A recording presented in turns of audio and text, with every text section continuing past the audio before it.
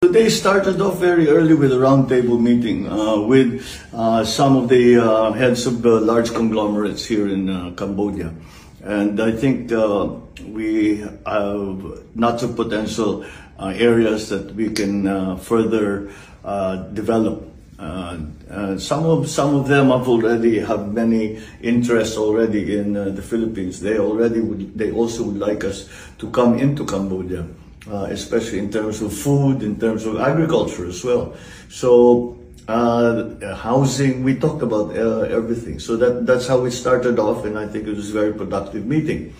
And the last bilateral meeting I had was with the Prime Minister Asean, and we discussed at length Myanmar and the possible areas of agreement within the different member states in Asean, including the problems that we are feeling from the conflict in Eastern Europe between Russia and Ukraine.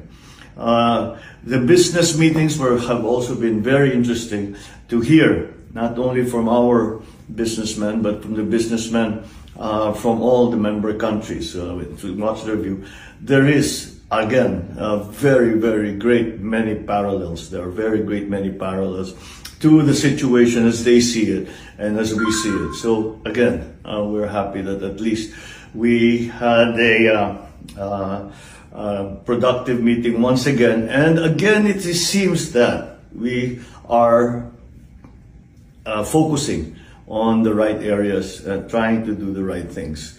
The youth meeting, I actually asked our youngest governor to give the message, which impressed very much the Prime Minister who was chairing the meeting, that we in the Philippines have a 24-year-old governor.